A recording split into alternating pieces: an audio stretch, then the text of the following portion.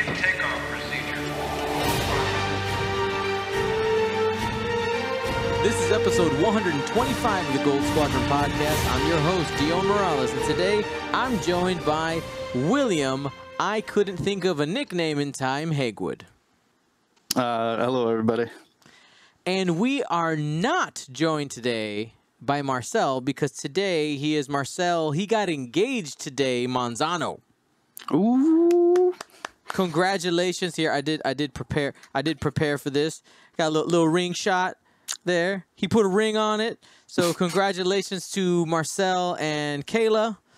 Please clap. Those of you in the chat, let's get some gumboats in the chat for Marcel and Kayla. Congratulations to them. And they are celebrating today, as they should be. But they won't be at League tomorrow, but they will be at our, Wave Championship? Yeah, the championship. The thing that we're playing a tournament on Saturday. They'll be there. And we'll be there, too. Well, I'll be there. Will, you won't be there. But No, I'll probably not be there.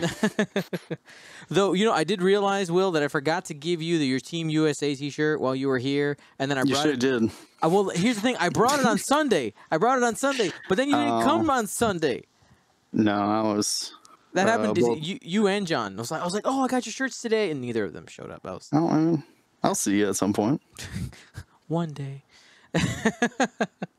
All right. Well, for those of you who maybe noticed or maybe you didn't notice, I put a post out on our Discord and our Facebook, and I asked, basically today is about lists using the Nantex and the BTL-B Y-Wing. Those of you who are watching live, you will get to see the, us looking at them through YASB.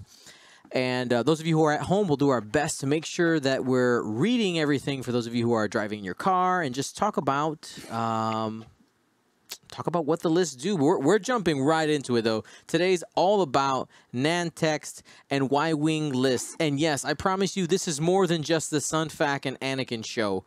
There's a lot of I think there's a lot of cool stuff in here, Will, right? Yeah, definitely. I kind of sound like I'm trying to convince them. Right, guys? Right? It's so cool. I promise. I think there's a lot of cool things in here. But basically, we put up a Google form and just said, hey, give us a YASB link and give us the, why. What was your thought process in this? And what I did here is I'll be honest, I didn't get to organize through all of them. We got about halfway because there was a lot. And honestly, we're not even going to be able to probably get through all of them that we marked. But we'll do the best that we can. Okay? Is that a deal? Deal. All right. Let's party. Let's switch to this view. There we go. Okay. So I figure we start with a little Anakin love. I know that I didn't say this was going to be the Anakin show, but it's alphabetical. We're starting with A. We got a couple of different Anakin lists, and it looks like the archetype that most people are looking at for Anakin is some type of torpedo carrier. Torpedo Annie. Initiative 6 torpedoes are good?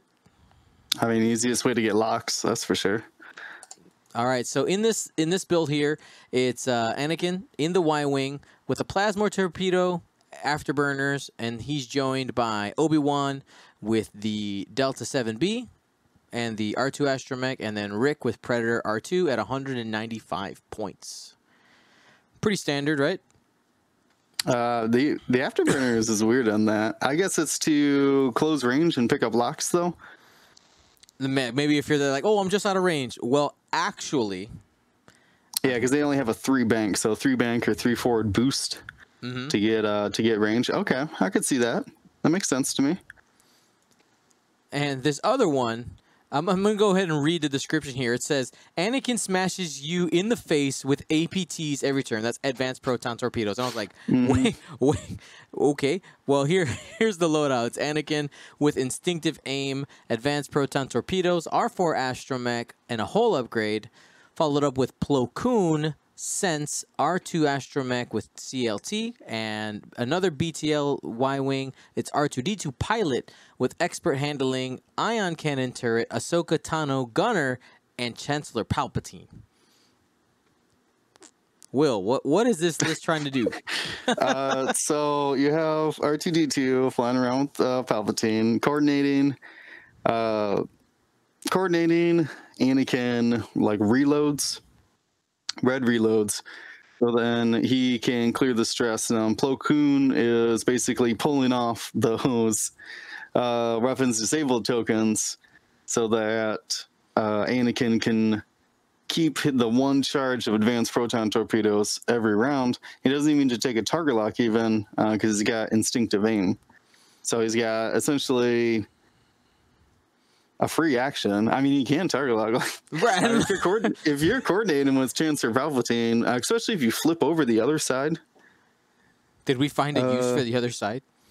No, because you would coordinate a red action and then they would gain a stress. So the Chancellor Palpatine here is just to do like regular coordinates, or just make R2D2 like bad to shoot at, because it does have 2 force. It's got Ahsoka and Chancellor Palpatine, so it can hand out 2 stresses per round. Well, the first round, I guess, and then 1 stress after that. That's very interesting. I like the I don't know what R2D2 is doing in there, because Anakin doesn't need the coordinate there. But yeah, it's theme. Maybe. Yeah, I would. Yeah, basically, right? Yeah. Yeah, makes sense. But no, that is interesting. And like, man, this is the Anakin that needs afterburners, so he can close into that range 1 all the time. That's right. So one of the things I found interesting was the choice to go with instinctive aim. I'm because you are Initiative 6, but I guess this gives you a chance maybe versus other Initiative 6s if you're losing the bid. I mean, most of the time you are, right? This is 199. Right. So yeah, but interesting choice, right? I mean, it's definitely a one-trick pony, right? It's a one-trick pony. Once Anakin goes, your list is hidden like a wet noodle. But if maybe you can take out a couple ships, it might work. Maybe. You just gotta take out enough ships before Anakin goes down. That's all. You know, there's a guy. There's a guy that shows up at League Night with this and says like, "Listen, my goal is just to smash 1 ship and I'll be happy." I mean, I'm trying to think of. I think the only other people that can take instinctive aim and torpedoes are Scimitars and Luke. I don't think anybody else can. So it is like a one-off. I mean, instinctive aim. This is actually a pretty cheap Anakin, actually. 72 points for that. For 9 health. 5 dice range 1. Yeah. That's not bad, actually. Let's keep going down the list here. We got some broadside lists coming up next. So the description here is broadside hands out ions via torps and turrets while Obi and Plo reap the harvest. So go ahead and read that, Will. If you can read that, Will. What number are you on? That's number 6. Oh, okay. I'll make it real easy then. I gotta squint to see your screen. Right. So this is broadside with ion cannon turret, ion torpedoes, veteran turret gunner, and R3. So you can shoot ion cannons twice. So primary and then the side arc, because that's where he likes to have his turret is to the side, as his name is broadside. Can take up to 2 locks for like ion torpedoes and double modifying his side arcs there. Has Plo Koon, 7B, R2, and Obi-Wan, 7B, R2. I think those are they're pretty much the newest standouts right now, right? Plo Koon and Obi-Wan. If you're not running Anakin. Yeah. I mean, Plo Koon just works so well with the Y-Wings, whether you're reloading or you're doing like the 7th Fleet Gunner. I think we're gonna see the age of Plo Koon. People wanted to make him work when he first came out, and then not so much. And now like you just said, he has something that he really synergizes with now.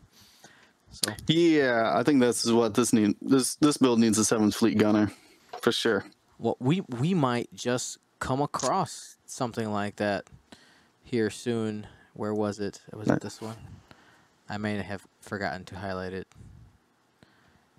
Nope, that's not it. Try again. Computer, go.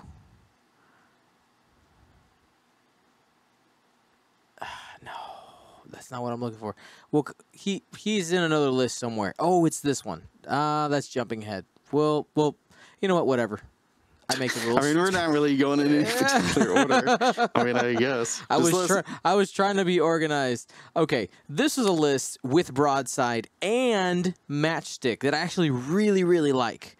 Okay, so matchstick, for those of you who don't remember, his ability, he's another BTL-B Y-Wing who says, while you perform a primary or turret attack, you may re-roll 1 attack die for each red token you have.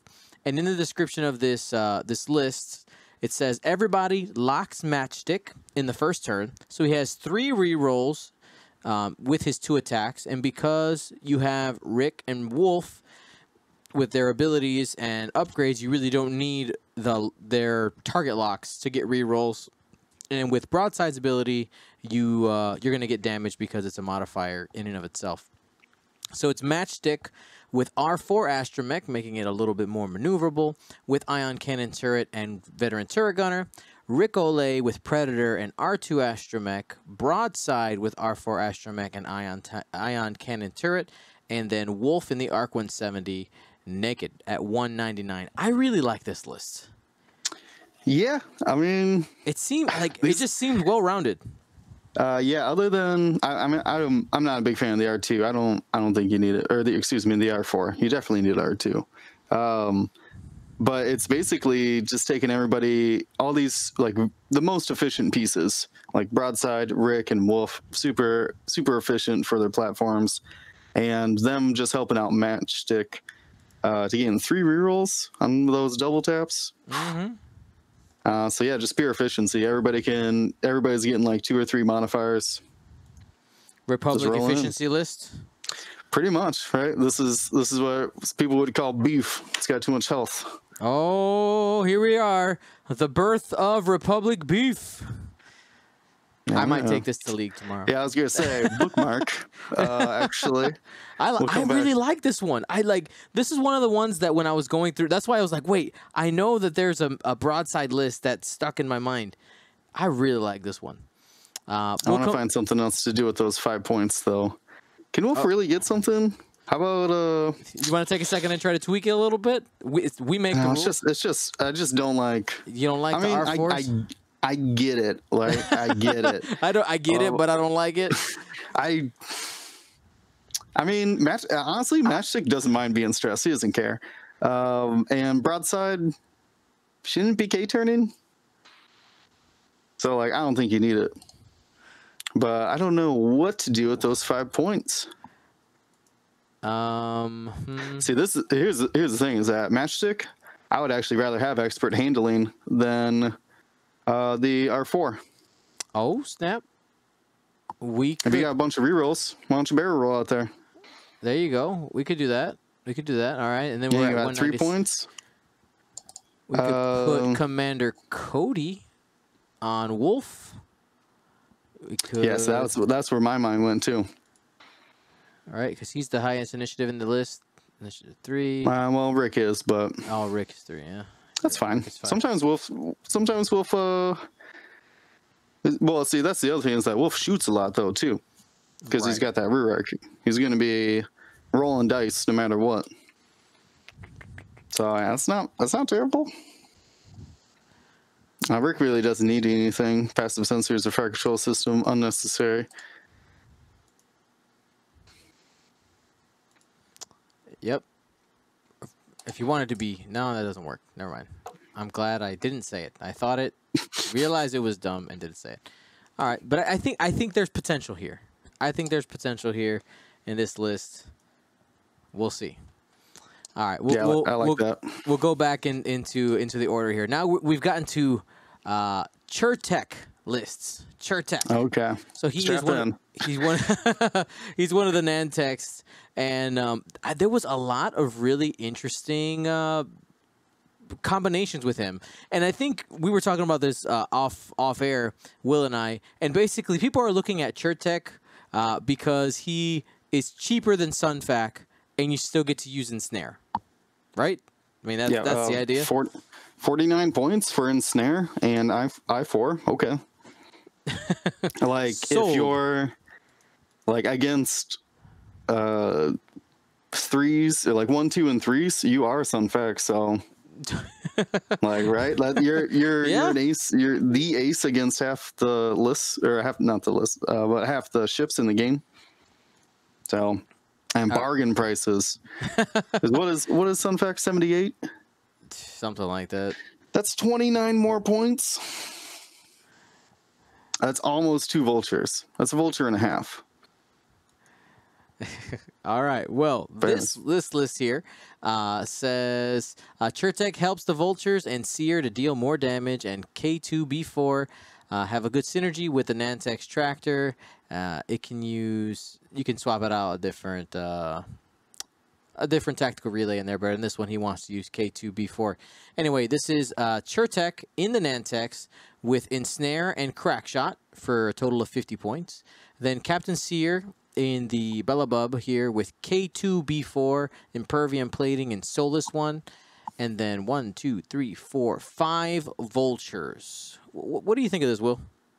Well, I ran XY's Dooku vultures with K2B4 down pastimes, and I was testing the waters of the combining both tractor and strain into a monstrosity for my opponent, and this is essentially doing the same-ish thing.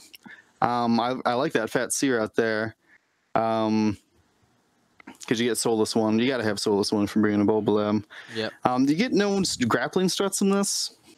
Not in this one. I was gonna say you could take off an Impervium Plating and get grappling struts on them. But yeah, I do think there's 2 philosophies.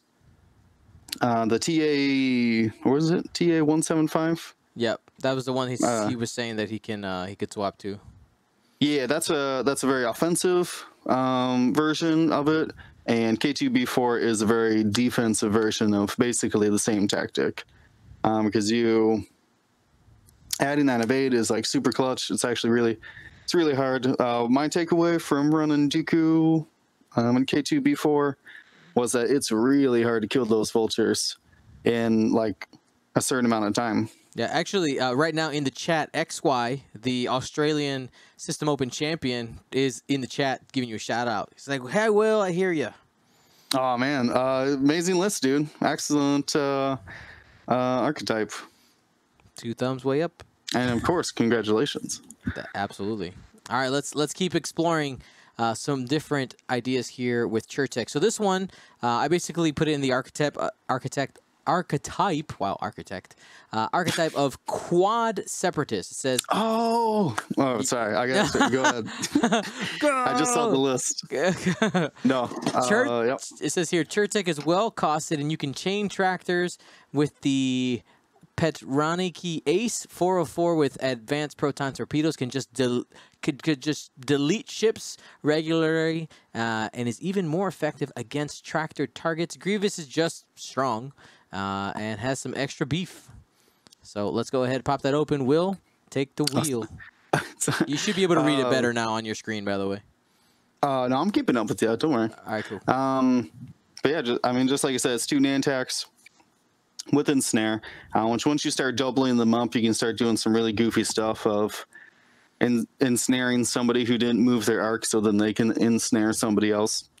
But yeah, this was the list I built before the podcast was Separatist Force, and I like it. Could use afterburners instead of shield upgrade. I want to boost in for those juicy advanced proton torpedoes on DBS 404. With his ability, that's a 6 dice advanced proton torpedo. Look out. Against a tractored opponent, oof. Not good. That's not good for them, anyways. Oh yeah, I think this is beautiful. This might actually be another bookmarked for sure archetype. Click that little star. Like because 404 is the cheapest ship, but like I don't know. It's a very interesting archetype. I think there is something to double Nantex, but finding the third ship in the double Nantex, or third and fourth, is anybody's guess right now. Now, I want to take a second and talk about gravatic deflection, because one thing that I am seeing out there is people arguing back and forth the value of it. So if you guys aren't familiar with it, it is an elite talent. The Nantex do have access to 2 of them. And it says, while you defend, you may re-roll 1 defense die for each tractored ship in the attack arc. What do you think, Will? Is it worth the 5 points? If you're bringing multiple Nantex, I think it is. Like at a certain point, it does have like increased value because you're getting double reroll, which means you can take like the same shot multiple times. But it has diminished values because if you only have the problem that you don't want to get into with these Nantex is that you had to take the tractor token to change your arc or to reposition, but you didn't find another ship at range 1 in your turret, so now you're just sitting there with the tractor token. At least gravitic deflection? Gravatic deflection. At least that like kind of makes up for your reduced agility. I think it's kind of a handicap, but like I said, if you like in this list with multiple ones, it does have value, kind of. It's hard to say. It's hard to quantify it. I'll say that much. Yeah, for sure. I know, like, I go back and forth, too, on the value. I think it's going to take some testing. I'm sure somebody out there might be able to figure out some way to break it, but right now, not entirely sure. All right, the next one here is something when I saw it, I was like, this looks kind of scary. This is Chertek and the Boys. Okay. So this is a Chertek with Ensnare and Predator with 1, 2, 3, 4 Hyena-class bombers, the Techno-Union bombers with plasma torpedoes, and and landing struts, and one of them with DRK probe droids sitting at 200 points.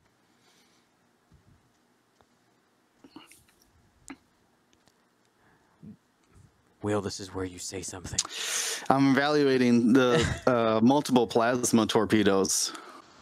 That would not be the munition that I would choose to spam multiples of. So I think you can get diminished returns with it. Agreed, absolutely agreed. But I mean, they have a base to attack anyway, right? It's just a way to maybe kit it out. I would agree. I would like to see another munition spammed with maybe we might come across something like that here pretty soon. Maybe. But I think this is an archetype that I think we might start to see, right? Is a Nantex out there, which we've seen it with the Vultures, is a Nantex doing its job to tractor things and then spamming lower initiative other stuff that can just be more effective defensively. Oh, sure. That makes sense. All right, let's roll down. I think this is our last Chertek squad, at least in the Chertek block here. And this is kind of a variation on XY squad, just a smidge, with some of the responsibilities just being moved around. This is Chertek with Intimidation and Ensnare. Then Count Dooku with Sense and a Scimitar title, and 4 Trade Federation drones. And the brief here says, looking to maximize the benefit of Ensnare without the price of Sunfac. Sense helps Chertek line up a bump on an ace. Then the drones follow behind to take out a target without their green dice. Hey! Oh! Congratulations! Please clap. Please clap for Marcel Manzano, the newly engaged Marcel Manzano. No, not Marcel. Yeah. Before we go too far, the real question that everybody wants to know is, am I allowed to stream the wedding? You know, actually, I was just saying, we got back. We went to a comedy show tonight, and I just got back, so I'm a little tipsy. So I'm tipsy. What should I do? Podcast. so we're gonna have our wedding in Puerto Rico. You should know all Ooh. about that. Destination wedding. So whoever wants to make the trip out there, you're on San Juan, Puerto Rico. But we were thinking, like, wouldn't it be cool to have like a nuptial at Worlds? That would be like the first X-Wing wedding. You do know I am a Ordained. I am ordained. Yes, that's the word. Hey, let's do it.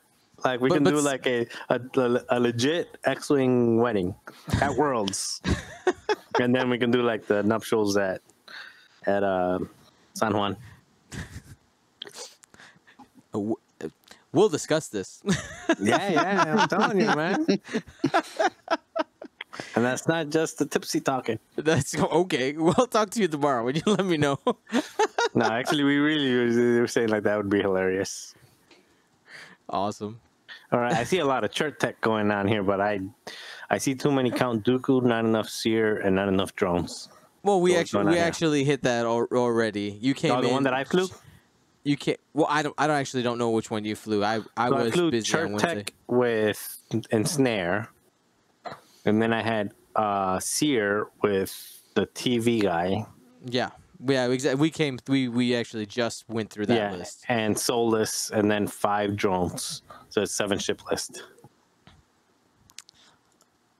All right. Well, we just finished the church tech section. We'll make a round all the way about. So let me tell you, the next list on our I laughed so hard. I'm gonna go ahead and read the brief here first. It said if you want to roll 9 agility dice with each Y-wing and not play the game at all, you do this. You never said it had to be good, and I named it the Goji Defense Tower. Okay, it's absolutely hilarious. I literally laughed out loud. Okay, so this is Goji in the BTL-B Y-wing. It says, while a friendly ship at range 0 to 3 defends, it may roll 1 additional defense die, not attack die. Oh my god, that actually would make it good. Additional defense die for each friendly bomb or mine at range 0 to 1 of it.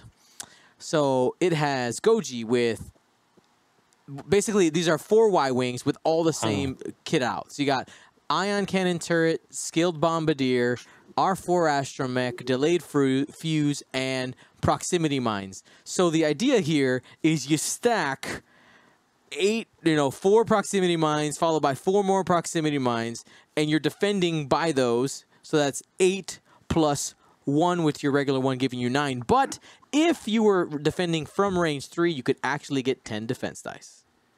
Wait, what? No, what? Yes. While a friendly ship at range 0 to 3 defends, it may roll 1 additional defense die for each friendly bomb. Yeah, but they got to be at 0 to 1 of 9 different ones. How do you do that? You can do it to where if you like crisscross, they can all drop a proxy mine on the same exact spot. Yeah, and then they just K-turn and try to do it again. And you got and then you circle around it with the ion turrets out. But you have skilled bombardier, so you drop regular, right? You could drop regular, 1 forward, skilled bombardier, and it would be in the same spot. And you just basically riding around doing circles around your mines. Yeah, it is ridiculous. It is. Wait, that's stupid. No, dude, you're gonna have a bunch of defense, and you're gonna have to run over mines. No, look at my 10. Look at my 10 defense dice. You'll never chew through these Y-wings. Give me some gumboats in the chat if you want me to run that tomorrow at League. Let me know. I don't know if I have enough proximity mines. I got proximity. I got like 8. You only need 8. You'll be fine. Only. How do I get gunboats in there? Like at gunboat? No, I think it's GSP. That didn't work. Nope, did not. Let's see. Do gunboats come in the white? Wait. I mean, only came on the cast because somebody wanted me to say calculate. Calculate. Yeah, I calculate. Calculate. Is there a proximity mine in this pack? No. I don't There's think so. not. Sad. Okay. I haven't opened my ship yet. That's what I'm doing tonight. I But did yeah, that. that is absolutely hilarious, though. When I was literally laughing out loud when I saw that. I was like, "Holy crap!" 1, 2, 3, I don't 4, know. 5, 6, 7, 8, 9. So you're rolling 9. 9, but if it's at range 3, it's And 10. at range 3, 11 obstructed range 3. Through a rock. Yes, exactly. Gas cloud. Go. It'll never hit me. I'm invincible. No, but you have to be at range 1 of it. Yeah, So?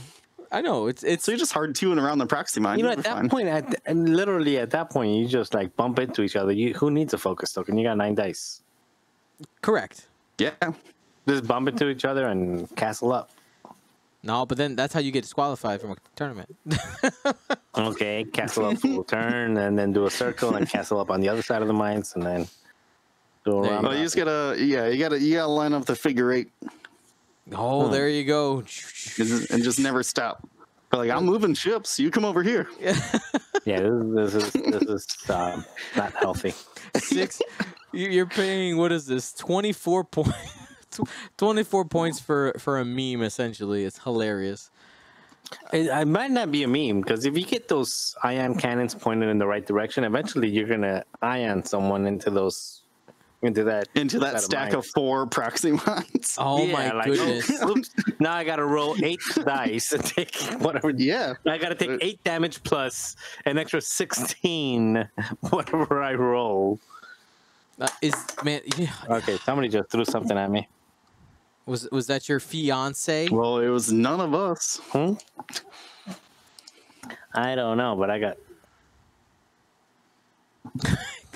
Somebody screen cap Marcel's face right now. He looks a little scared. Alrighty, we'll keep moving on. Threw candy at me. Yum. Next, we're gonna hit up some Cherry more candy. matchstick lists here. So Oh, you're breaking up, Dion. check 1 2. Can you hear me now?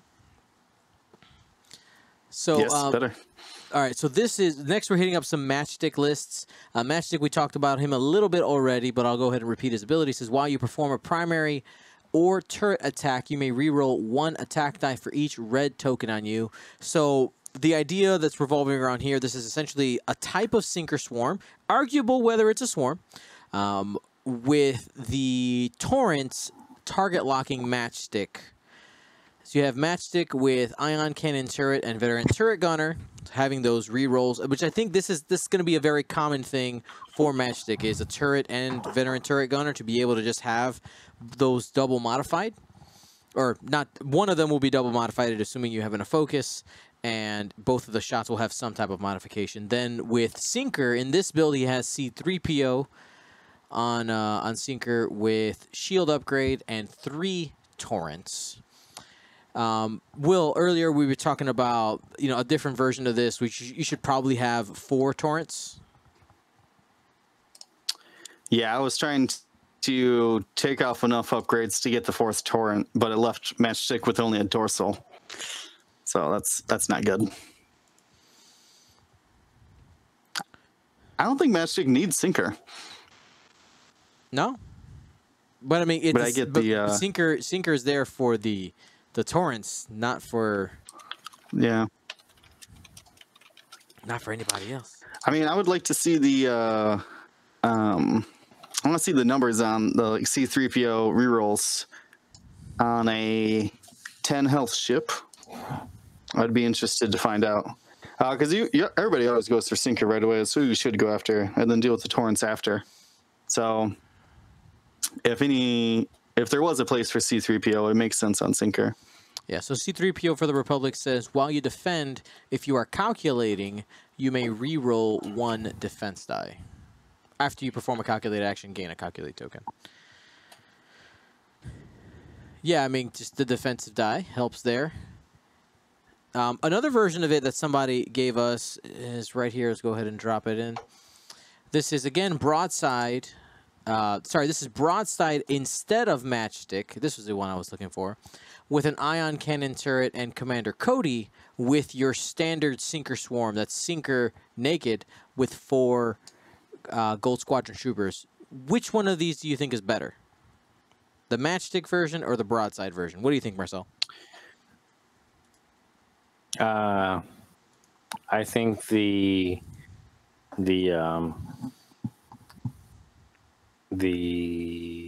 Put him on the spot.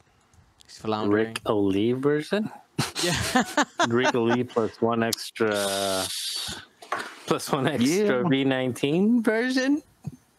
Is that allowed? Sure. I mean, that wasn't my question.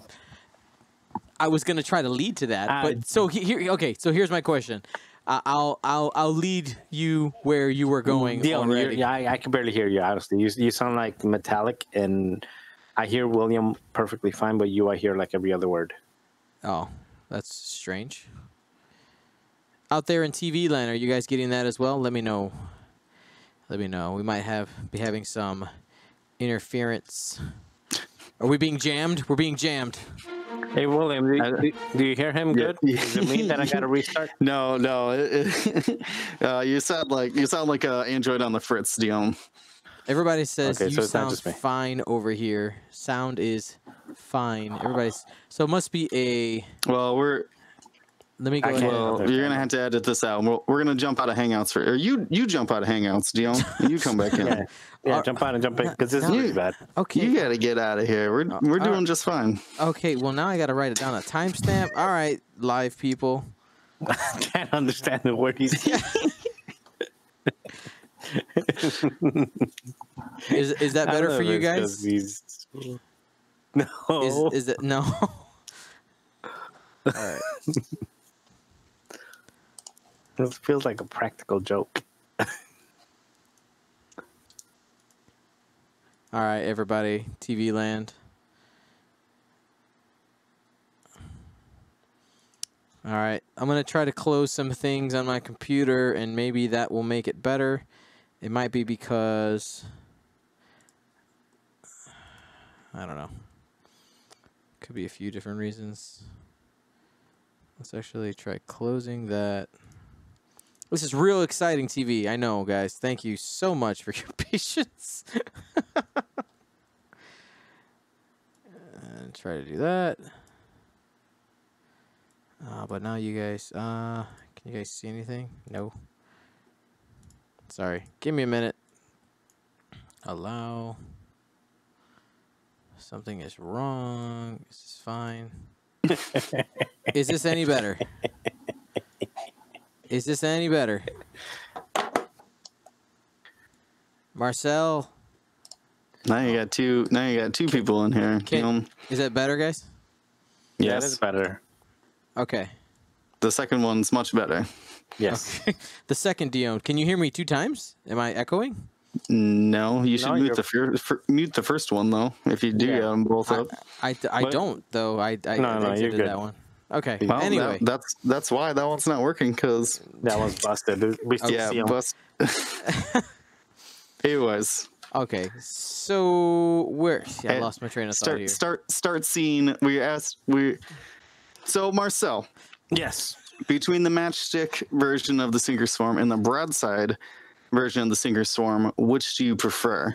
The Rick O'Lee version of the Sinker Swarm. Okay, well, if you had to bring a Y-wing, do you want broadside in the action? I love how he's hurting. Oh no, my heart. I mean, with the broadside, you get the extra torrent. I would say the broadside is better. Yeah, I would agree. Yeah, broadside is better because the extra torrent is good. Broadside is okay as it is. No, I like the secret sauce here. No, he's definitely no Rick, but I like the secret sauce of putting Clone Commander on there because even though he's going to hit very well, you're averaging at least 2 or 3 on his ion cannon turret unless you fully blank out. The problem is, whoa, I got a big forehead. You can't always shoot your ion cannon turret. Sometimes you end up just shooting a primary, and missing that primary is not so big of a deal when you got Clone Commander Cody. And then you follow up with like a range 1 sinker shot. All right, I'm going through the agenda. Have we gotten to the really toxic stuff yet? No, not yet. This is our subject. This is all we're talking about.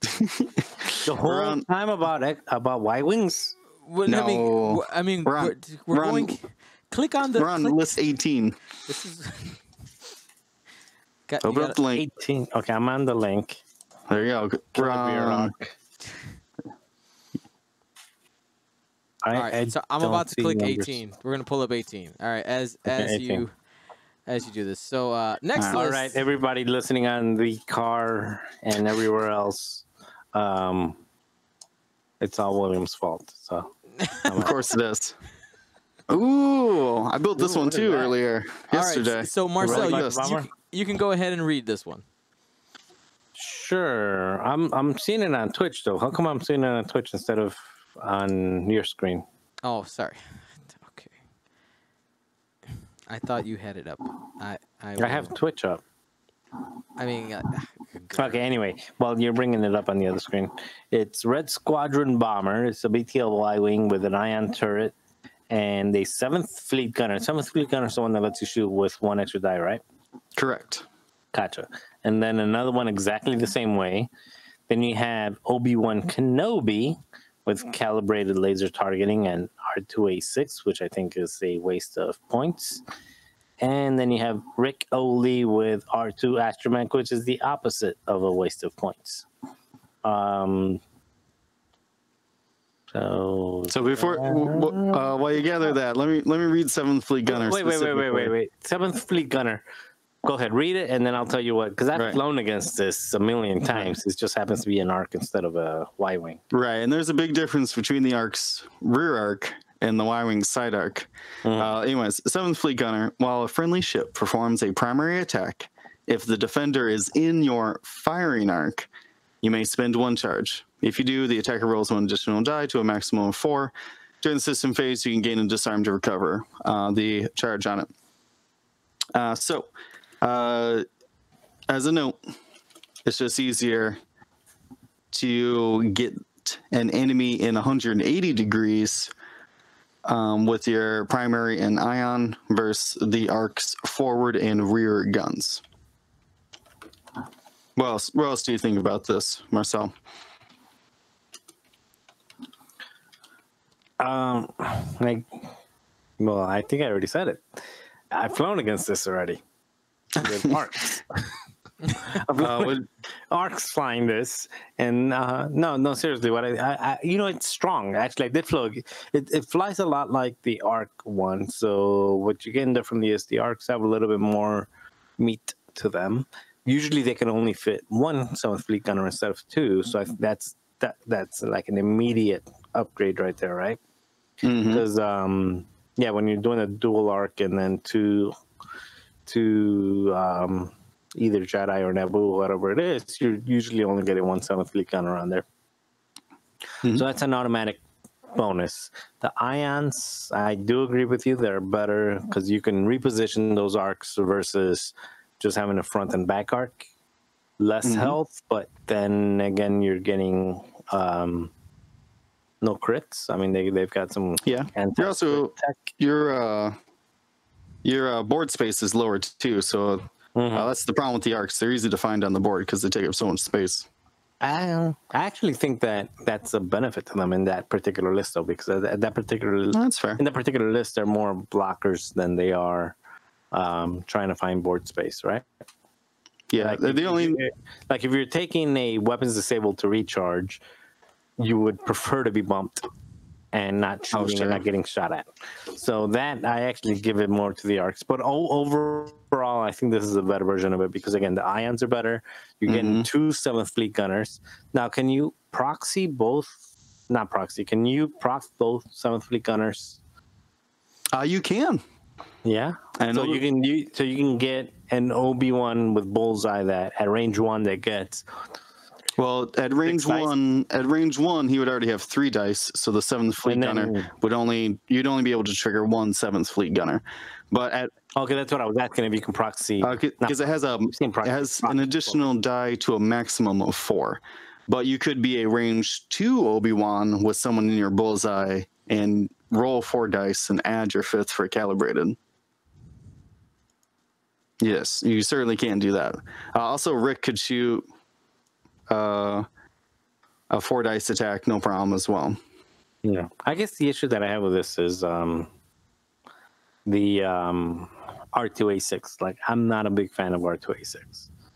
I just regen is just a little bit too good, a little bit too undercosted for it not to be part of the list. Same amount of points too. Same points, yeah. I mean, R2A6 does help you line up bullseyes, though. The difference between a 1 bank and a 3 bank and boost and barrel roll means that you can. No, I get it. I mean, I understand. It's just I don't agree with it, but I understand. I mean, I understand as well. Like you, like I said.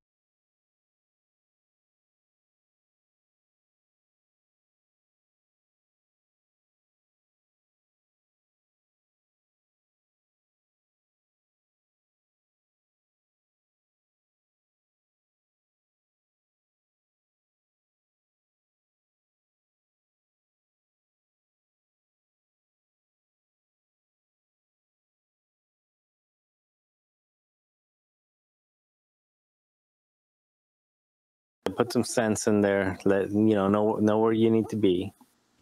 But I'll just leave it at that. All right, we beat this one to death. All right. Yeah, we'll just leave it. We lost our streaming connection here.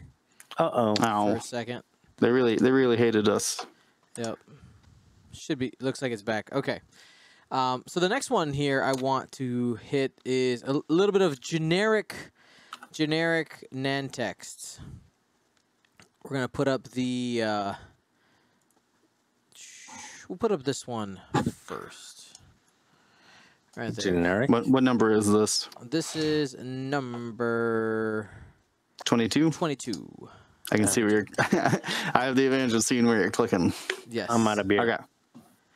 So 22 has here 2 Nantex starfighters. These are the Petroniki Arena Ace, 2 of them, with just ensnare for a total of 48 points each. Then 2 Vulture drones with energy shells, and then General Grievous with crack shot, soulless 1, and impervium plating. The brief here is this list is all about control. You don't want to end up in. Oh wait, no, that's the wrong one. This is. That was number 21. The 2 Vulture droids act as bait and as a distraction, and the Nantex aces shoot forward to outflank the enemy. Grievous outflanks on the other side. The Nantex aces throw out tractors to create kill boxes and reduce agility for repositioning the enemies and to have fewer shots. Excuse me. Thoughts? Not bad, honestly. Wait. Seems pretty solid. I know I'd be a little bit worried about those vultures. Like if you set this up incorrectly and you leave those vultures out to dry and they just get popped before being able to do anything, before the other guys engage, that could be bad. This is almost identical to the 2 Nantex, or to the Separatist force. And I think I would rather have one good ship than just 2 vultures, especially because in this list, if 1 vulture goes down, the other trade federation can't use networked calculations. Right. Like I don't like pairs of vultures. I want at least 3 or 4. All right, and this is another generic Nantex list here, but it uses bombardment drones. We have General Grievous again with Imperium plating and soulless 1, 2 bombardment drones with proximity mines and delayed fuses. The Stulgison Hive Guard, that's the initiative 3 with just ensnare, and then a single Vulture droid with energy shells, because they had space. Right. And the idea here is the list is all about control. You don't want to end up in front or behind the bombers, and you don't want Grievous flanking you. You can be blocked by the single Vulture, and the Nantex can tractor you, and all kinds of bad stuff. Do you think this one is better or worse than the last one we just talked about? I mean, this is just trying to do something different. Tractor beaming you in front of the bombardment drones, so they just slap a proxy mine on you.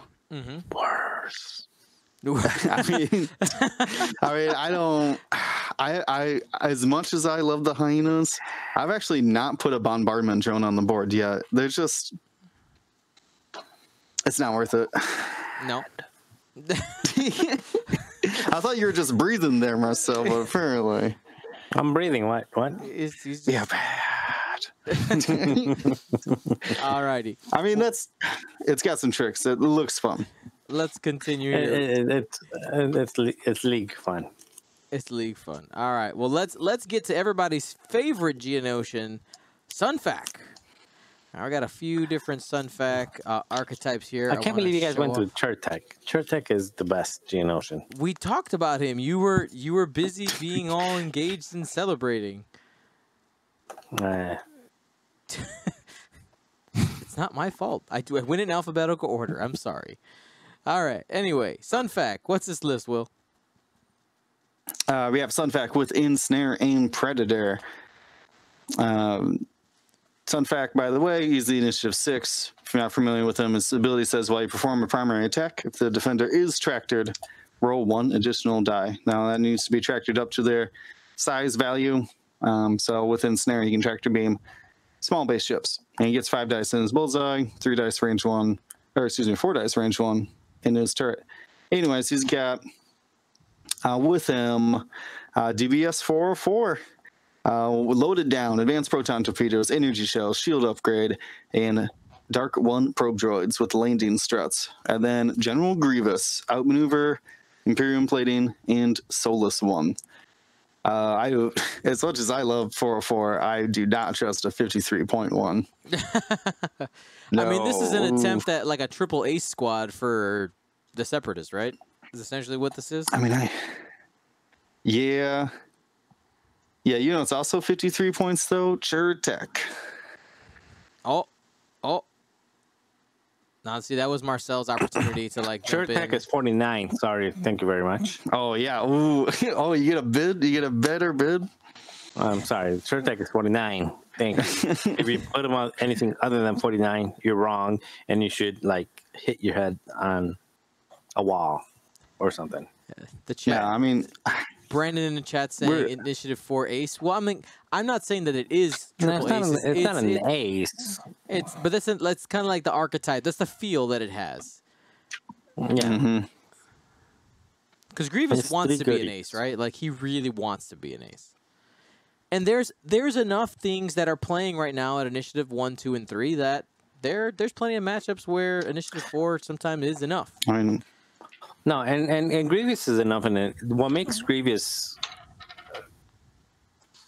be able to be a better ace than other initiative 4s is exactly Imperium plating and Solus 1, because he's not always going to be able to catch up and put the ships that he wants to put in arc, the higher initiative ones, but that, evade a crit plus reroll defensive dice if they do outflank you. I think that gives Grievous a special. It gives them something that other initiative 4s don't have. So I think, Grievous is more. I think out of all the initiative 4s, Grievous is the closest thing to an ace at initiative 4 than anybody else, hands down, in my opinion. All right. So the next one I want to touch on here. Another Sunfac list, of course. I am definitely stalling because computer's doing weird things. Is this the double scimitar? Yes. So the brief here, and Will, I'll let you read it here. But the brief is looking for other ways to trigger Sunfac's ability without ensnare. Maul can attack twice, so the first can be the tractor beam to light up Sunfac's target. They don't think it's competitive, but could be fun. So it is Sunfac with just Predator. That's a 56-point Sunfac, by the way. And then you got Darth Maul and Count Dooku with heightened perception and tractor beam, and has a 4-point bid. So it's trying to shoot both of the infiltrators at 7, hopefully tractor beam something, so that Sun Fact can shoot at them. Because Sun Fact doesn't have Ensnare. This is normally what he's tied to, a 24-point upgrade. Right. This is interesting, to say the least. I mean, I like Count Dooku, Heightened Perception, Tractor Beam, so having basically 2 of them ain't bad. But so it just falls apart if it's just Sun Fact out there. It falls apart. You're wrecked. One of my hesitations with I think the idea is interesting, but my problem is all right. So Maul shoots, right, misses. Try again, misses. Dooku tries to do his tractor beam. What if he misses 2, and you've wasted all these attacks? You have no tractor beams out there, and Sun Fact is hitting things like a limp noodle. I don't know. Just seems strange. Well, it sounds like whatever you're gonna hit, you weren't gonna hit with your primaries then either. I mean, maybe it just, I don't know. The double tractor beam. It seems interesting. I guess maybe instead of trying twice, like if you miss the first one, do you just try? I guess you know what. You're right, Will. If you wouldn't have hit it with tractor beam, you wouldn't hit it with the primary. It's a good point. Mm-hmm. Good point. Mm-hmm. I think there is a secret no ensnare Sun Fact build, and it does involve either Count Dooku or Darth Maul with Heightened Perception and Tractor Beam. I just don't know about doubling down and bringing both. Okay. Well, let's switch it up a bit. Instead of having double infiltrators, what if we have double Nantex aces? Marcel, go ahead and read that one down.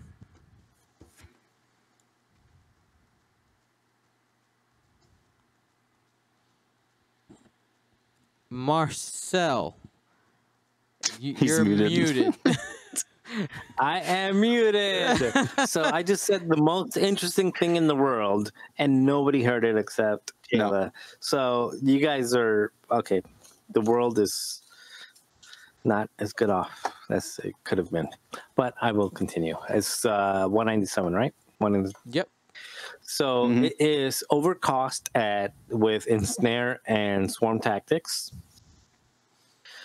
with Chertek with Ensnare and Predator, and then Dark Courier with Tractor Beam and Count Dooku at 197.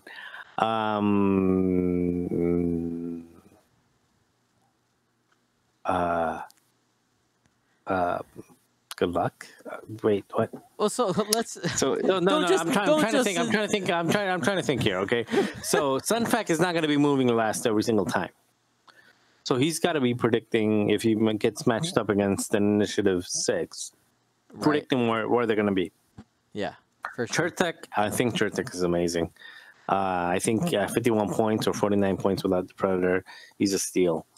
Dark Courier actually is not bad, especially with Count Dooku. Being able to say, I want to hit, I want to crit, I want to evade. All of that is good. I'm just trying to understand at this point, and I get the Swarm Tactics to get these shots off early. Do me a favor. Take Dark Courier and bump that up to 066.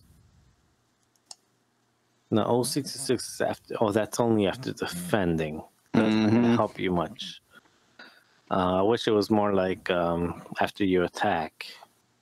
But it's after you defend.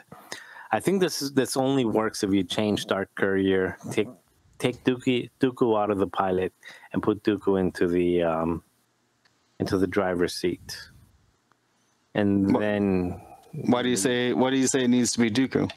Because if you're trying to rely off the Swarm Tactics and shooting first, Dooku is the only one that really takes advantage out of shooting early. Shooting early and being able to take an action if he lands. I think Dooku, just because he has the Force, 3 Force, and also having the Force, lock. Yeah, that's fair. But I think if you want to play with this type of archetype, I think you need Dooku, or drop the Swarm Tactics and Predator and put Darth Maul on there. to go with 4, 5, 6. But even then, and you guys tell me if I'm wrong. Again, I wasn't here during the whole preamble of whatever you guys went through before I got here. But I don't think Sunfac is good enough to play at a competitive like premier level event without 4 or 5 other ships to draw the attention away from Sim. So if you have him in a 3, you are maybe 4. You are so good at transitions. You are just so good. Am I? Because we have one last list for Sunfac here.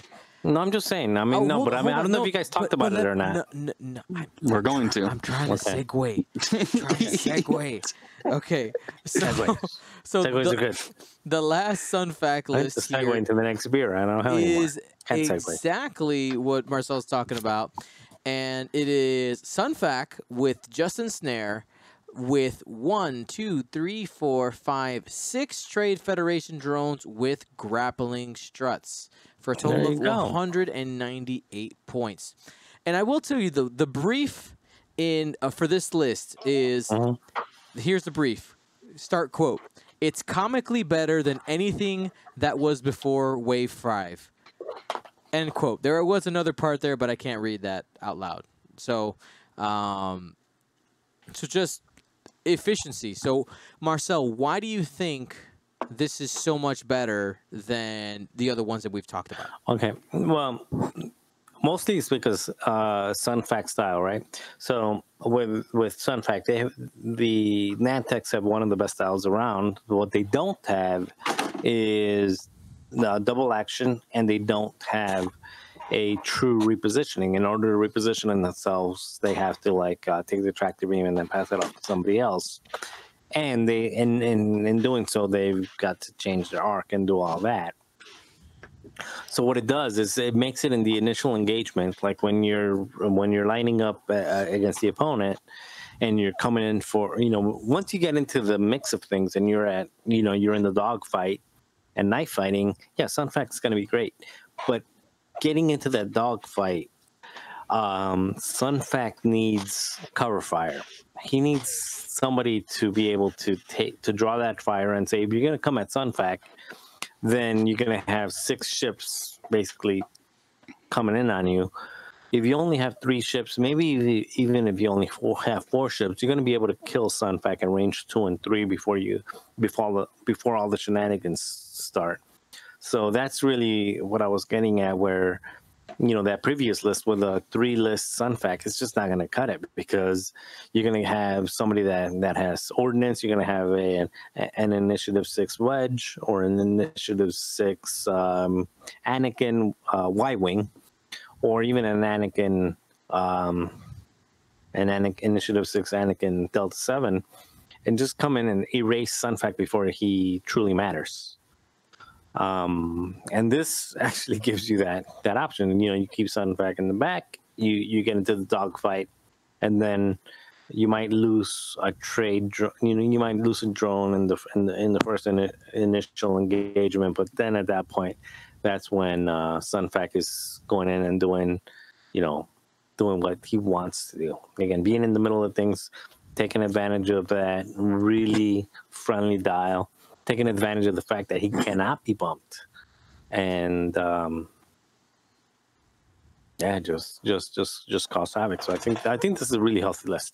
I like this list a lot. 7 ships is solid, and I think this list, and the Chertek with a Seer, Chertek Seer and 5 drones list are going to be 2 of the most conniving lists around. Well, if we haven't talked about Snapshot yet. We're not actually focusing on Snapshot today. We're just talking about Y-Wing. You get the Snapshot. All right, so that closes the book on Sunfac for now, and there was one other list I wanted to touch on here, another pilot, and that was a Brewer. I want to call him Brewer. A Brewer list Burwer Kret that I actually thought looked real cool here. This is similar to one of them that we had earlier. So Burwer Kret is the Initiative 3 Nantex that says after you perform an attack that hits, each friendly ship with Calculate on its action bar and a lock on the defender may perform a red Calculate action.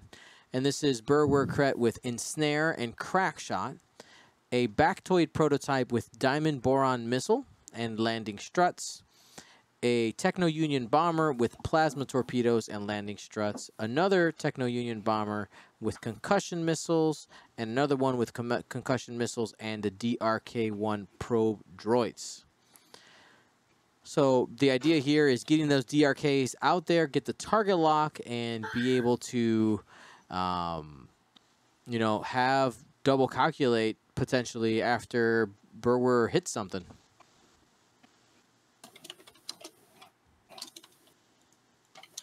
Well, you wouldn't have double calculate because Brewers gives you a red calculate action.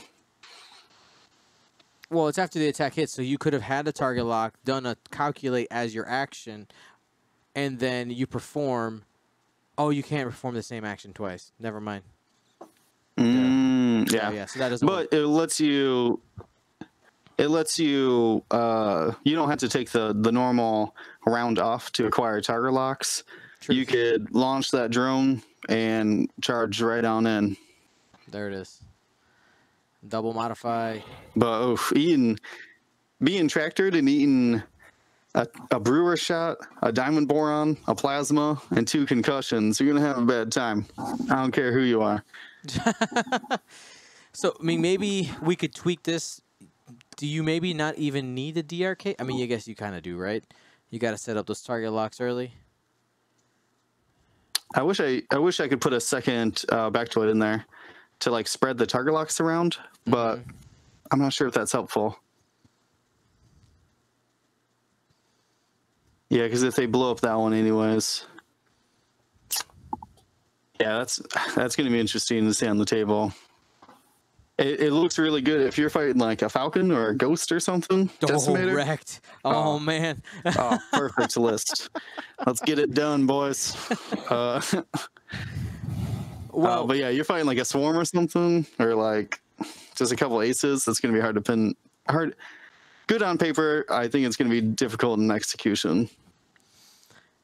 Absolutely. So there is a ton more lists in there, and I'm going to be publishing the link to where all these are in the description. Actually, you know what? I'm just going to go ahead and throw it in the chat now, because there's a lot. Like there are a lot of lists, and I wanted to go through this exercise not because we're like, oh, send me your best lists.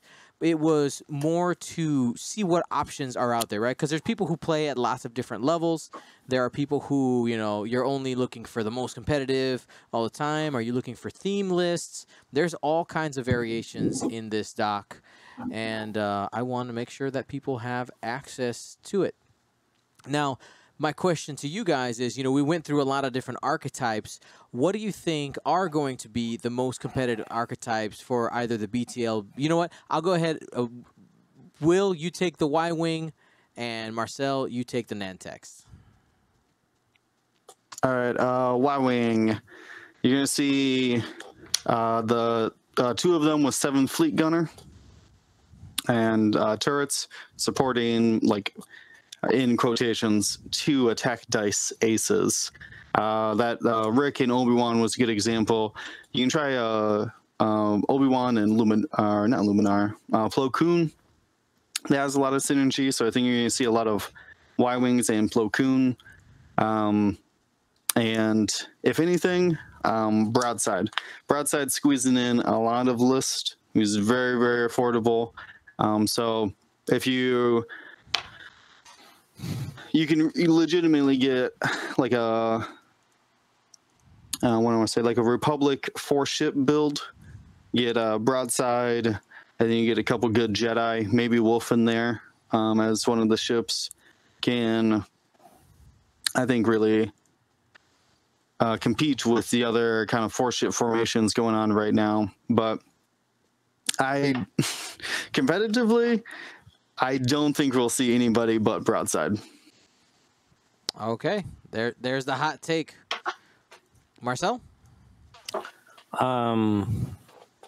Yeah, I think the Nantex are great. After I did fly it twice, and it's better than I thought. Like initially coming in and saying like it's got no repositioning, it's got no it's got all these deficiencies to it. I think the fact that you can pass off the tractor beam to a friendly ship if you need to, and then you have a 19-point ship that you can pass it off to, and makes a mistake or an error in guessing where the opponent's going to be not be that bad, because now you're passing that token off to a ship that's really not that meaningful. It's better than I thought. However, I do think that CIS remains a swarm faction, like Sunfac and everything else that's coming in with it does not turn it into an empire or one of those, a first order, something that's going to be ace heavy. CIS did not all of a sudden become an ace list. You're not going to put together an ace list and succeed. I really don't think so. I mean, you could prove me wrong, but you're not going to do it. There's somebody out there shaking their fist at you. I will. Well, they can shake it all they want, and I appreciate that, because that's typically what I like to do. Is I like to have somebody tell me no and then prove them wrong. But I'm telling you no. And yeah, I mean, CIS is going to continue to be a swarm heavy. The strength of the CIS continues to be around the Trade Federation drone. Then the fact that you can put a 19-point or 20-point with a strut is where the strength in that faction lies. Is going to continue to lie in there.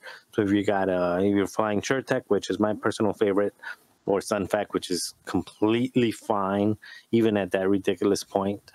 Will last week was talking about an 80-point tractor beam. He's like, the 80-point tractor beam is completely worth it because of it was kind of a joke alluding to Sunfac. But but I mean, Sunfac is an 80-point tractor, an 80-point tractor that can also put out damage that same turn that he tractors.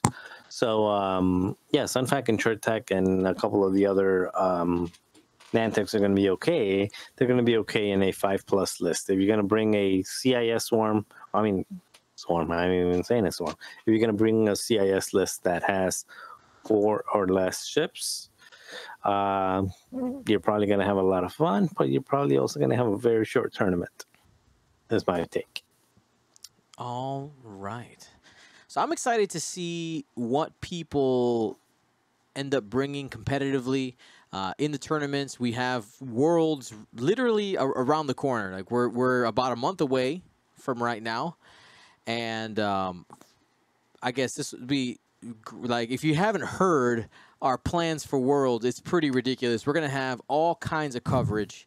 We're gonna get to see really where the meta lies in October, because with not having any major tournaments from now until Worlds, I think it's probably, at least in recent memory, and I could just be, here's my hot take, is this going to be the most unknown Worlds that we've had up until so far in the history of X-Wing?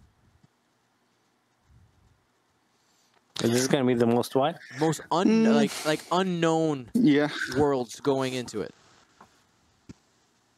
Well, I mean, we've fully dissected. Well, I wouldn't say fully dissected, but we've had a lot of major tournaments since the last points update. Last points update was before Gen Con, is that right? Yes. Because it would have been like August or July or something like that. July 29th. So we've had all these major events that we streamed, and like the whole world tour was this meta, right? So for, I would say 90% of the meta we've already seen and like can assess and like break down very easily. And then there is now this 10% wild card. And I'll agree with you there is that there is no list, there's no Matthew Carey getting Inquisitors to the finals in Gen Con, right? There is no XY getting Dooku to the finals at Australia Nationals. Or wait, no, there's the System Open. Yeah. Like we're not going to have that for the Nantex and Y-Wing. So this is going to be, I think that's actually exciting though. Like we get to see if somebody can pull it off, right? Like you got less than a month to prepare. You got to win like 13 games at Worlds. Easy. Yeah, so someone's doing it. Like that's the exciting part is that someone hopefully. I think it. To your point, let me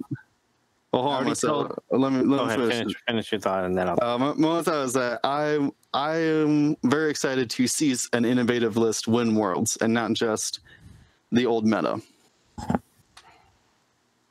All right, go ahead, Marcel. That was the end of my thought. Does an old meta even exist when you have a completely new wave?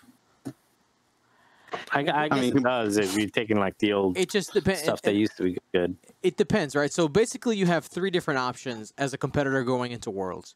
Some of them being smarter than others. But so option number 1 is the thought that with this new wave, it's a brand new meta, right? You decide like, all right, I am going to, I'm going to take a list that counters the best stuff in the newest wave. That's one way to look at it. Part 2 is say, I am going to fly the best stuff in the best wave. Or number 3 is I'm going to fly what was good in the meta that I'm more familiar with because I know that I'm good with it, and you kind of hope that you don't get a weird matchup. Like those are essentially your 3 options, right? Yeah, definitely. You heard him well? No, but I what I did hear, I agree with. All right. Well, sounds like we're having some audio issues with Will and Marcel again. But I know the world out there can hear me, and the recording is good. Before we go too far, and you're doing just fine. We could hear you. We could hear you, dilapidated robot Dion. What is going on? Oh no, it's freezing. Anyways, Marcel, what was your thoughts on World's meta? I think, and sorry, Dion, I really couldn't hear anything you said other than a couple like metallic sounds. But I think I think World's meta is going to be. I don't even think there was a World's meta. Everybody's going to come in with something completely new. And if it was just the Y-Wings or if it was just an Nantex coming in, then I would say like, okay, you can have the old meta coming in and doing something. But the fact that you have Nantex, you have Y-Wings, which are okay. But then you have a couple of those upgrades on there, which include the perceptive whatever, the one that lets you boost precognitive reflexes. Thank you. Precognitive, and then you get snapshot. I don't know if we even talked about snapshot yet in this. No, no one put snapshot on any of these except for snapshot and Commander Cody on a Y-Wing. Okay, so let me give you an example of snapshot. I threw this over to Bartos, and Bartos, all he did was reply with a shocked face and a tongue hanging out. So you can literally do this. I mean, this is the kind of stuff that we're gonna have to deal with, and now this is something that I came up with just like on a dime, but other people are gonna come up with something better. It's like Captain Seavor with snapshot, Pioneer, Pioneer guy with snapshot, which is the one that lets you shoot while you're on rocks, and then you get 4 additional TIE fighters with snapshot. Now you have 6 snapshots, 5 of them with 3 agility, 1 of them jams. They can all ignore asteroids. They can all sit on rocks and still shoot because of the Pioneer. I mean, you're going to have stuff like that. Like now you're dealing with 12 shots, of the potential of 12 shots in one turn, plus getting jammed. It takes that Torkoal list and like amplifies it. It multiplies it. And then somebody else is going to come up with something even wackier and crazier. So the fact that you have all of these different cards coming out 5 weeks before Worlds, they're literally goof proofed and tested against the new wackiness that's going to be out, you know. So the stuff that I was flying, whether it's the Rebel thing or the Republic thing that I was flying, like, yeah, I knew what it could do against that, but I take that same wedge and put it on a list, and all of a sudden that wedge is initiative 1 and is being repositioned into something where he's going to get killed in one turn. It's not the same thing. So and same thing with like the double repositioning Jedi. Like a supernatural Anakin with the 2 ship lists with supernatural Anakin and then something else that never dies. There's so many different things around that there is no meta. So I do think that this world is going to be the most, even if something that's already been out there, like the 3 Inquisitors plus Jendon ends up winning it, it's gonna win in a different fashion than it has been in all the other stuff that's been current. So Marcel, let me ask you. You've got top 16 at Worlds before, right? A couple times, yeah. Would you rate that everything you just said about the World's meta? Do you think it's going to be easier or harder to get into that top 16? I think it's going to be. It's a trick question. So, is it? No, I think it is, because I think it's going to be harder simply because of the number of people that are going to be allowed into Worlds versus other Worlds. For example, I think I've only been to Worlds twice. Last year I missed it. I had something else to do, but the other I made top 16 and then I made top 8 the other time. And the top 16 one was the harder one, but that's because we had 9 rounds of Swiss, and then they made a top 16 after 9 rounds. So, I mean, you can imagine 9 rounds of Swiss to make top 16 is pretty hard. And I ended up making it with, I think, 7-2. So I was 7-2 when I made that top 16. But now the cut is 5-2, which is easier than a 7-2, right? However, by far, by far. So last time I had to be, I was 7-2, and I made top 16, and I think there was one 6-3, which was Paul Heaver, who got like the final 16th spot. But now a 5-2 record will probably get you into the top 64. So it'll be easier to make the cut. But then after top 64, you have 64, 32, and then 16. So you have to win 3 more matches to get into that round. So you got to go 5-2, and then win 3 more in a row in order to get into that same position. So that's an 8-2 record. Does that make sense? Mm-hmm. Because of the amount of people that are going to play and the amount of people that are going to make 5-2. I think they said on Reddit, Matt Holland mentioned being somewhere around the 550, 600 range for Worlds. So again, when you do the math, the Swiss countdown, it's going to be, if you want to be in the top 16, you're going to have a minimum record of about 8-2. The number of people sounds amazing. That's quite the challenge. Yeah, it's not going to be easy, and you're going to be trying to get 8-2 with an truly like untested wave. You're going to have new stuff coming in, and the question is anything? How much is the wave 5 going to impact the existing wave? Because the existing meta, the points aren't really being updated. It's just something new is being added, but the current points are staying the same. Can you guys hear me? All right. I think we lost. We lost DL. No, I see him clicking. What's your Marcel? What's your over under on Y-Wings and Nantex in the top 16? I'm going to set it at 4.5. I'm going to say 0 Y-Wings. I'm going to say two Nantex, and I'm gonna say 2 snapshots. So it's still under 4.5 for new stuff in the top 16. So you do think that it's going to be old meta stuff then? Yeah, I do. At the top. That's refined and can get that 8 and 2. Yeah, I think it'll be 2 Nantex, and that's going to be a CIS swarm. There's going to be 2 snapshots, most likely Scum and Rebel. And 1 Scum, 1 Rebel, and then the other 13 will be stuff that we've already seen. That sounds fantastic. It sounds great. All right, so I'm back. I was able to get it fixed. Okay, well, I'm super excited to see what happens in this world's meta. But before we go too far, there's somebody I need to give a shout out to. A couple shout outs I need to give before we close out tonight's show. First is to Rathios, a.k.a. Stephen Kim. Actually, he's probably Stephen Kim, a.k.a. Rathios, but most of us know him by Rathios. He is the current curator, the upkeeper of the Yasby 2.0, my personal favorite squad builder in X-Wing.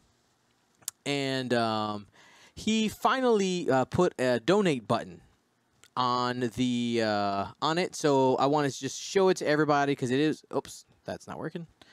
Let's try to see if I can get this to work. It's kind of hidden. Let me work some magic here real quick. Boom, boom. Because if you don't know to look for it, you're not going to find it. And I want to make sure that if you're interested, no pressure. I'm just letting you guys. My job is to make sure that you guys know that these things exist, right? Like that's why I'm here. So right here, if you click on the about section is how he would say it, right? Because he's from Canada. That's just me being silly. But right there's the donate button. I sent him some cash earlier today. I absolutely love Yasby 2.0. We use it all the time for obviously our show and for the stream. And for all kinds of other things, so just shout out to Rathios, and if you want to throw him a couple bucks, I'm sure he'd appreciate it. Does a lot of work to upkeep that, and of course with the transition to 2nd edition and all of that. Also, shout out to the 512th, the Austin, Texas X-Wing group. Or down. They I think his internet is so bad. They gave me the shirt. So I wanted to say a big thank you to them, and thank you guys so much for your support. Dang it! Did this cut out again?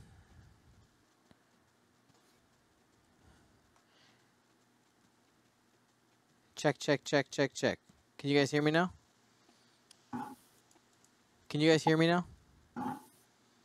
No. Yeah, we can hear you. Okay. I just heard the. Can you hear me now? That's the last part. That's the only part I heard. Looks like my internet today, man, is being real jumpy.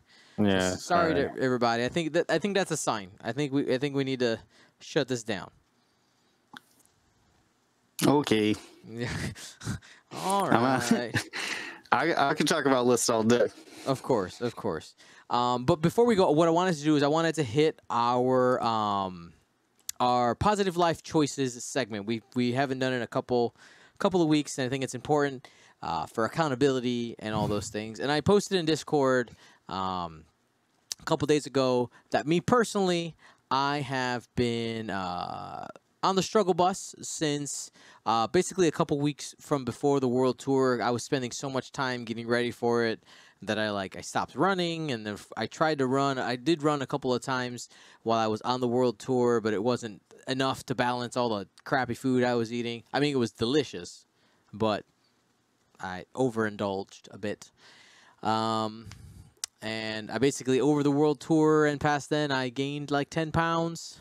And but I'm trying to get back, back to it. I did run today before the show. That felt really good to do. That was hard. I was like, oh man, I ran 3 miles, and it was like the hardest 3 miles I've run in a long time. But again, just positive life choices. At least trying to do my best. Marcel made positive life choices by getting engaged. Congratulations one more time if you didn't catch that at the beginning of the show. Hey. Will, anything you want to talk about? You don't have to. No pressure. What? No. No, I mean, no. Will, I'm going to pressure you. Tell me your good life choices, man. What? I'm going to tell you something, Will. Okay? And I'm looking at you, not at that. All right? I'm going to talk to you. You know, you're my friend. Yeah, you're my friend, and I like you. Thank you. No, you truly are. Like you really are my friend, and I like you, and I want you to do well and be well. And like I'm gonna hold you accountable. You know, when we went to Madison and you were out smoking, and you're like, "Well, I had a long drive." I'm like, "Eh," and then you know that I can be a bad friend and be like, "Oh yeah, I get it. Yeah, you had a long drive. Yeah, you've got stress to deal with." But you know what? I'm gonna be a good friend and say like, "You know what? Deal with it. Don't smoke, man. I want you to be alive till you're 50 years, 60, 70, 80, 90 years old. Stop smoking, okay? Just quit it." So I'm going to call you out every single time, and I am going to give you a hard time every single time I see you smoke, and that's because I care about you. If I didn't care about you, I would not do it, but you know, I want you to be healthy, and I want you to be happy. So put that cancer stick to the side, and I'll buy you a beer. How's that? That's not any better, but at least it's not. I don't know if that's exactly better, but no, I said that's not any better. Yeah, I know. Not any better. But you know, no. But seriously, well, I appreciate that. I'm gonna keep giving you a hard time. So don't take it the wrong way when I do. No, I mean this is why we do the positive life choices to because it is hard by yourself. Everybody needs that kind of encouragement, even if it is just from your own guilt or a good friend helping you out. He's referring to that. I definitely had to get some smokes for the trip down to Nova. I was freaking out. Dion, you've been flying a lot. Yep. How would you rate Midway in the accessibility onto an airplane? It's pretty good. Accessibility onto an airplane. I will say, with this world tour, I have been to so many more airports. Midway is, because of its small size, is okay, but the security can be really slow if you don't got TSA pre-check. So that can stress people out for sure. Yeah, because I can fly in an airplane. What I don't like is going through Chicago traffic to get into the TSA at Midway, or O'Hare for that matter. But like between basically, yeah, I was like freaking out. I had to, all the things I had to do. I was trying to live up to your expectations, and it was a literal nerve-wracking there. But no, since then I haven't buying packs of cigarettes. So I got one pack of cigarettes bought since May 18th, I think. So what's May? The 4th month? No, I can't even think. May's 5. May's 5. So one pack in 4 months. I think that's doing pretty good. I don't plan on buying any more. So that's good. Went to multiple X-Wing events now without smoking. I went all pastimes, hyperspace, didn't smoke at all that weekend. You're right. In Chicago. I did notice that. I was like, wow. Mm-hmm. Will doesn't. So I've done multiple X-Wing tournaments that I played in that I'm not smoking in. So I've got what was I gonna say? Driving. I'm getting a little bit better at. Like that's like long distance driving and stuff. So, no, it's going good. I think so, anyways. Step by step, right? As long as you're always trying, right? That's what we can do. So that's been Positive Life Choices. We're going to, let's see, what time is it? Oh, I got so much stuff to do. If I didn't have so much stuff to do, we would jump to a list of the week and a question of the week. We're gonna push it to next week. I know I said that the week before. I'm so sorry, but I have too much stuff to do right now. I got too much. I mean, this whole episode was kind of list of the week, though. Right, exactly. The question of the week was, how should I build Y-Wings and Nantex? And, we were critiquing this the whole time. So you can look at it. I'm sure the list would have been that stuff anyway, most likely. So thank you, everybody, for watching. And my plan here for every podcast is to rock a different shirt that I've been given, because I have a few that I got before the World Tour, which this was one of them, and some that I got during the World Tour. So I'll be shouting out the shirts that I wear for each podcast. And if you're a squadron, you're making a shirt, let me know. I'll buy one. I think they're just super cool. And since we have a video format, you can show them off a little bit. So here, I'll model a little better. I did wear pants for this cast, so I can stand up. But that's pretty cool. Wait, what? What? I did wear pants for this cast. Hey, sometimes I wear shorts. Okay, man, where's your mind?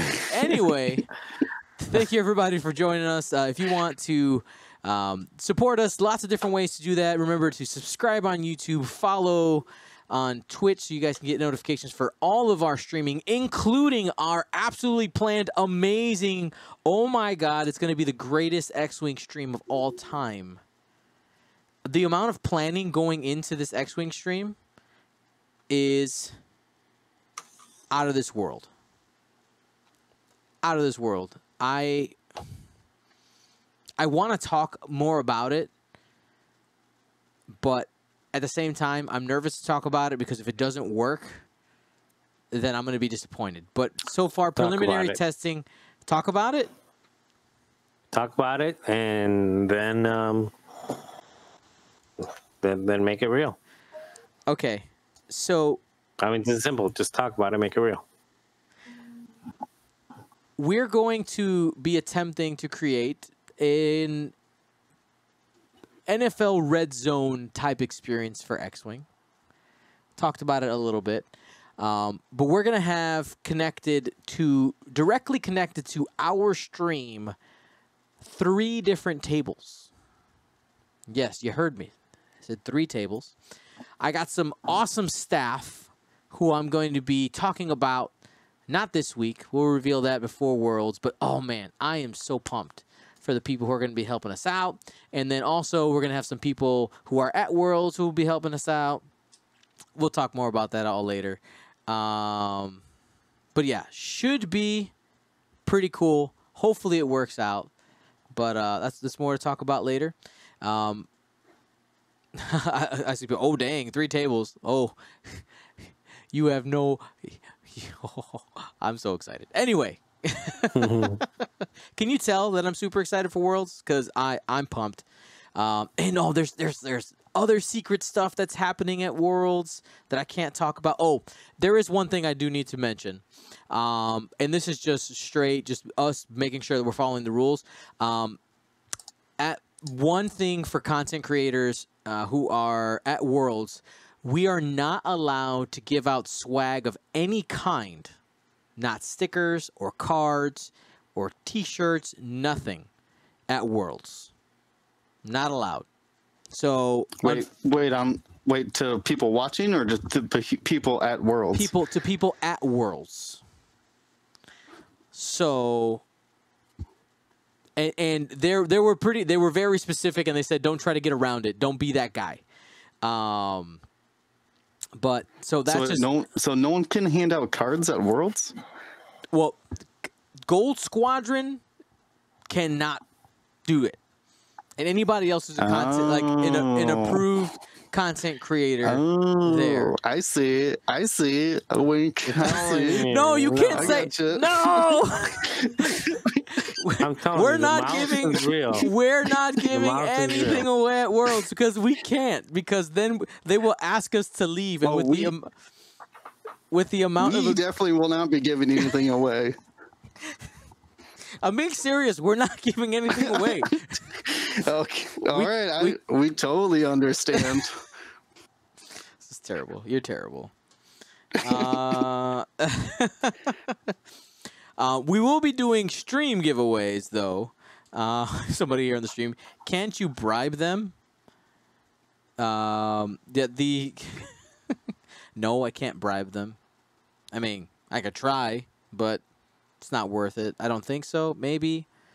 It was sad because I had things planned to give away, and then when I saw that clause, I was like, man. Well, we'll make sure we get cool stuff in people's hands, not at Worlds. We'll figure it out. I'm sure there'll be a cool after party or something. There always is. It's a 5-day-long event. Somebody in the chat here. Sold Guadron can give away stuff, though, right? Sure. Anyway, we're getting a little slap happy here. Yeah. Don't mess with the mouse. Thank you, everybody, for listening and watching at home. Thank you to everybody for your support. And, of course, thank you to our patrons, our number one reason why we can do all the amazing stuff that is happening at Worlds. Because I'm telling you, the budget I gave myself to pull this off at Worlds is redonkulous. And it's going to be amazing. Or it'll all break. But we'll see. I'm nervous and excited. And I want to talk more about it, but I'm going to stop myself. Anyway, Gold Squadron out.